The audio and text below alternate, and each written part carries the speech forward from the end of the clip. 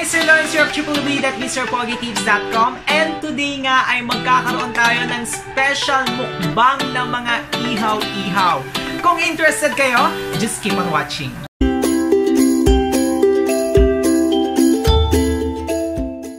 Eto na guys, kakain tayo ngayon or magmumukbang tayo ng mga iba't ibang mga ihaw-ihaw na mabibili natin dyan sa mga suking kapitbahay. Kaya bago pa ako magkahepa at bago pa ako kumain dito, mag-subscribe muna kayo sa dito na lang sa taas. Mag-subscribe muna kayo sa ating channel para naman matuwa naman ako ng kahit papaano. So eto na nga, ang dami-dami nating kakainin today. Ayan, good luck naman sa akin kung makakain ko ba tong lahat. Meron tayo dito, papakita ko muna isa-isa. Meron tayo ditong isaw. Ayan ang mga isaw. Meron din tayo ditong hindi ko alam kung anong tawag dito, bilog-bilog. Ayan.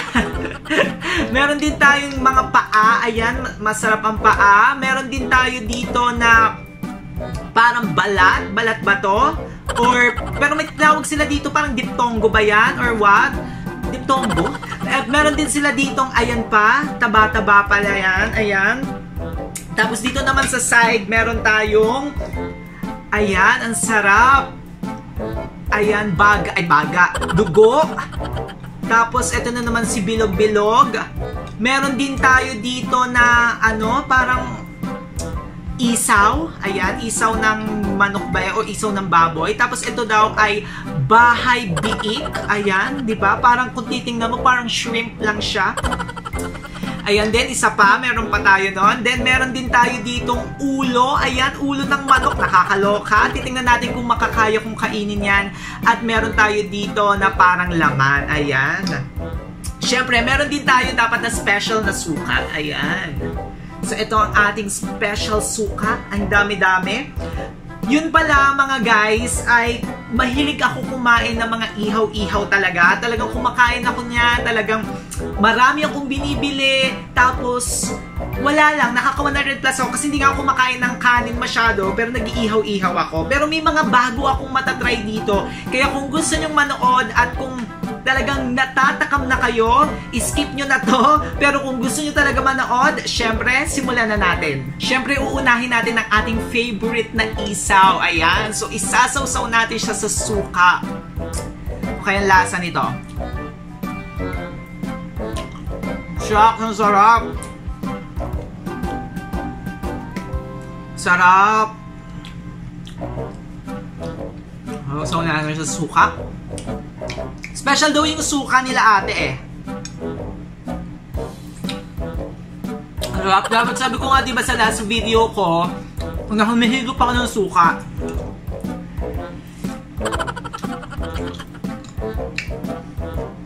Ang sarap.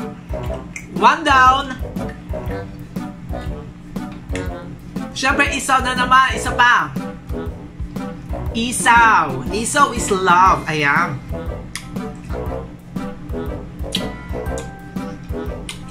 Sarap. Parang may pupu-pupu pa. medyo may laman-laman akong naramdaman doon. Ayan. Sarap.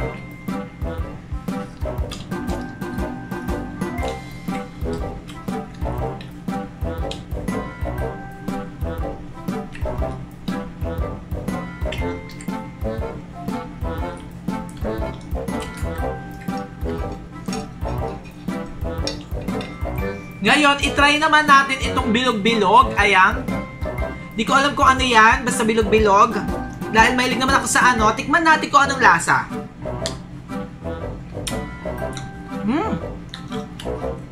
Ang crunchy niya. Tapos, para siyang parang siyang may mga cartilage. Wow, cartilage!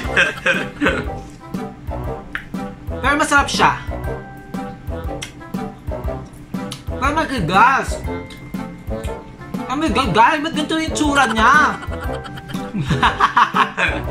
May kakaiba siyang itsura, guys, ha? Kaya masarap siya.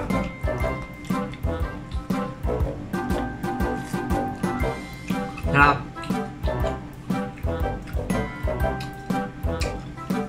Ayan. Try naman natin ito. Ayan yung parang balat. Pero parang bihonggo ba? Diptongo? Hindi ko alam kung anong tawag. Ang sarap. Parang lasang tenga. Ang crunchy niya rin, guys. Masarap yung pagkakaluto, pagkaka-adobo dito, ah.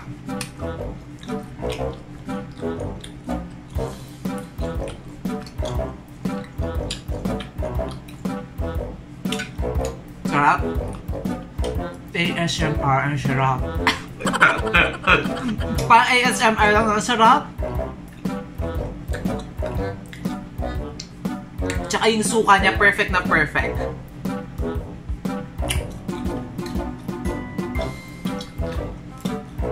Ayan. Parang medyo matigas. Susunod naman natin titikman itong taba. Ayan, yung taba.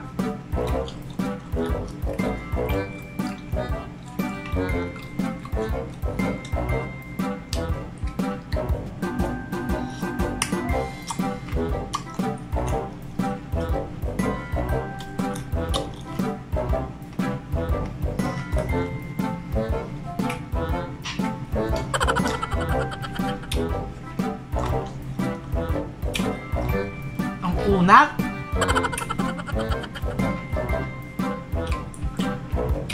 Ang sarap.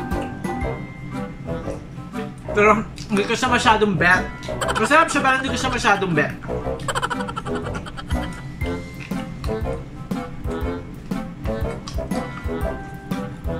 Crunchy, ha? Ang susunod naman natin ay ang mga paa. Ayan. Alam nyo ba, guys? Kala natin minsan di ba nakakadire itong Adidas na to kasi ang mga Pinoy tinatawag ditong Adidas kasi nga paa. Alam nyo ba, guys, dati nadidiri ako dito pero nung nalaman ko na ang mga Chinese ay mahihilig dito dahil nga ka daw collagen, ayan, aba, naging mahilig na rin ako sa pagkain nitong paa. So, saw-saw natin siya dito.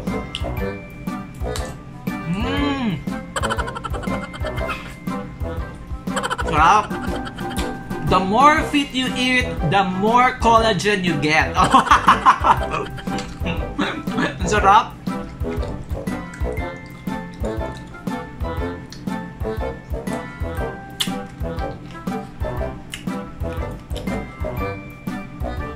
Tapos yung mga buto, tatanggal-tanggalin natin.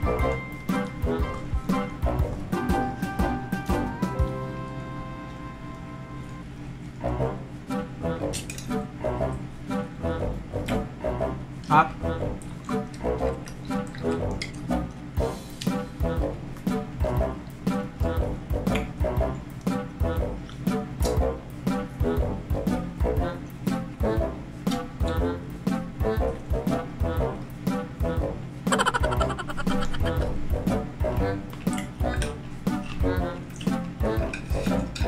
Dahil nga gusto kong mas gumanda pa ang aking skin, may isa pa tayong paa. Yan. Ang sarap talaga nung pagkakatimpla nila ng suka. Tapos parang may nilagay sila yung matamis. Yung matamis na parang nilalagay naman sa mga fishball. Ang sarap ng combination.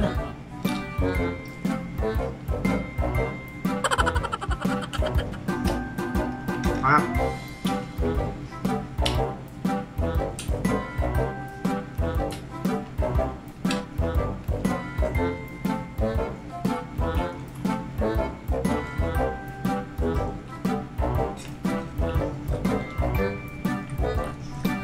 Parang ang halay.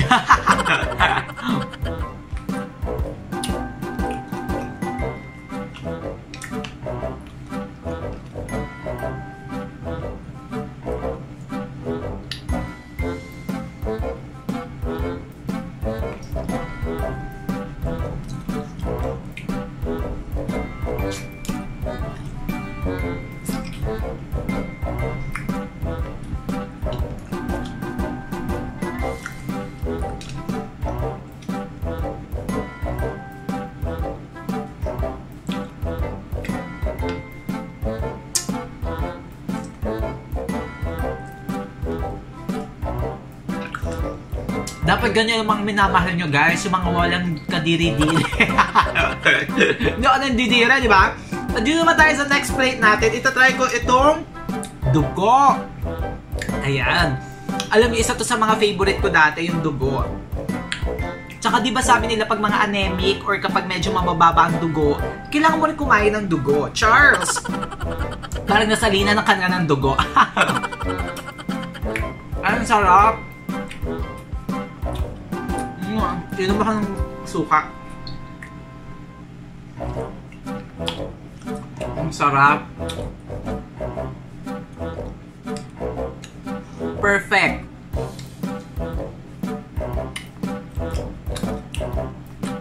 Sarap.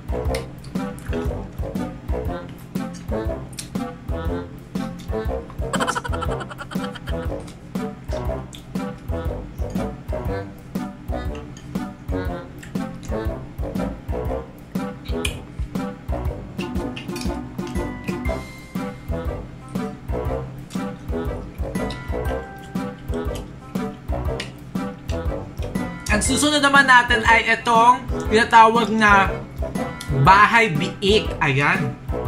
So parang matres siguro to kasi Bahay Biik no? First time ko itong matatry guys at tingnan natin kung ano yung magiging reaction ko. Akala ko nung una para siyang yung isaw ng baboy pero hindi daw Bahay Biik daw ang tawag dito. Tikman natin.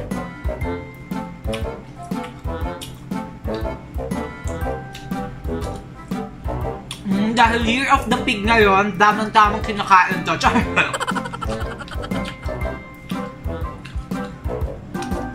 Lasang baby pig. Charlie baby pig.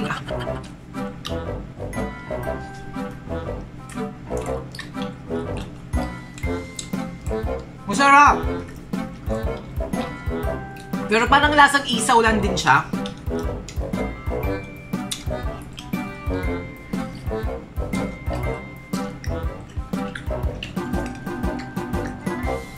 Next naman natin ay ito. Hindi ko alam kung anong tawag dito. Pero dahil nandito na, go, go, go, push, push, push.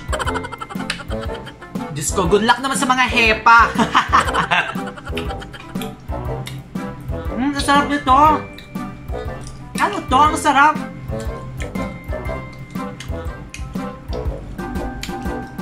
Kung alam nyo nga ito guys, i-comment nyo sa baba. Ang sarap. Makunat siya, crunchy, pero masarap.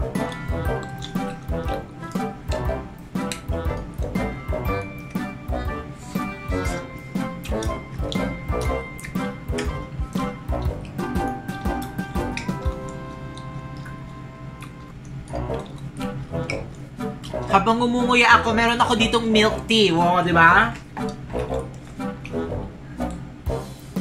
Tatakpan natin yung pangalan kasi hindi naman natin sponsored. Sarap.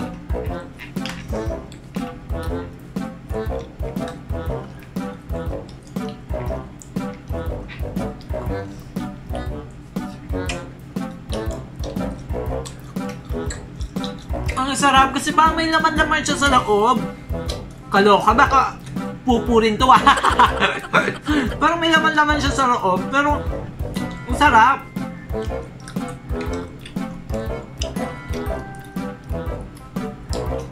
I hope naririnig yung pagkain ko. Yung tunog, ang sarap.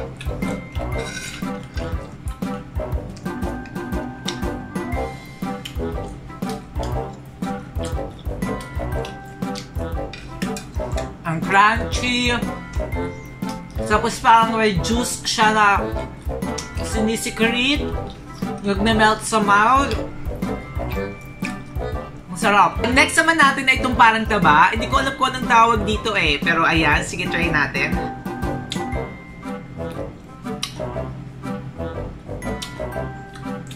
Ang sarap! Ang sarap! Tenga ba to? Parang lasang tenga.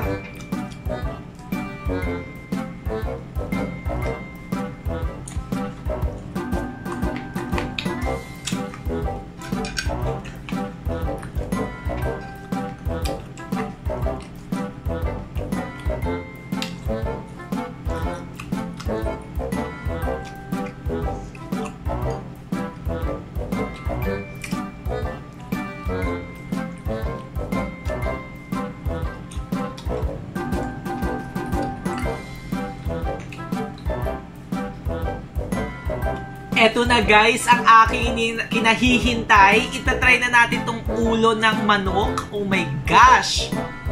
Medyo kinakabahan ako dito. Pero sabi naman nila, masarap naman daw siya. O masarap naman daw to. So, tatry natin. Scary ah.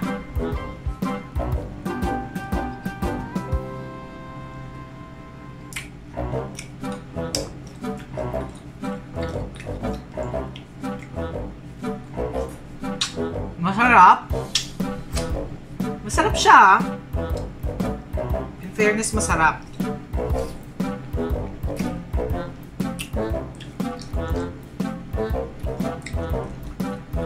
Pero parang juicy siya.